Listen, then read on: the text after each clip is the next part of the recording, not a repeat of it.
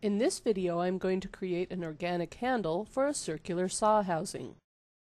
I'm using a drawing I've added to a sketch from Tools, Sketch Tools, Sketch Picture. Before I start modeling the handle, I need to do one thing. From the Power Surfacing menu, Options, I need to turn on Show SolidWorks Bodies while editing a sub-D. This will allow me to use the picture as a template while modeling. Now I can hide the housing and create a simple box sub-D.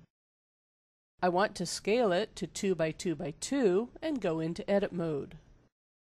First it needs to be moved up, then it needs a couple of loops added. And I'll establish the top connection to the housing by adding another loop.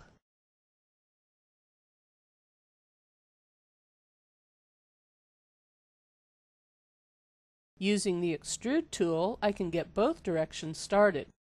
I'm using right-click to complete the command. Now is also a good time to switch from the default sub-D plus cage display mode to just sub-D. Now I can extrude the front by using Quick Extrude, holding the A key while pulling the triad. This lets me quickly rough in the shape. And I can switch to any selection to tidy it up a bit more via the vertices.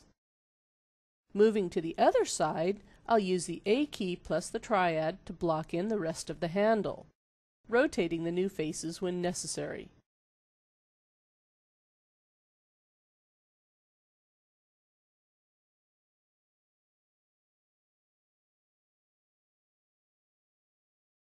At the bottom connection area, I'm setting the edges to 100% weighting for a hard edge.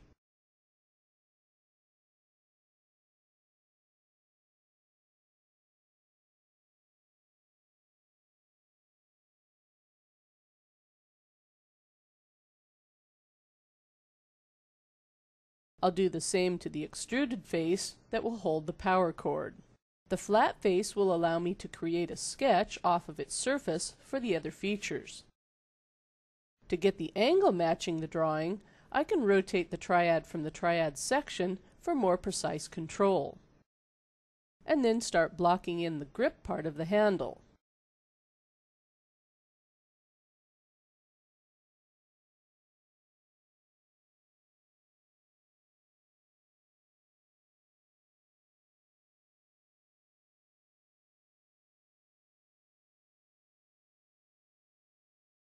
I'll flatten the top connection with 100% weight for a hard edge while I'm in the area.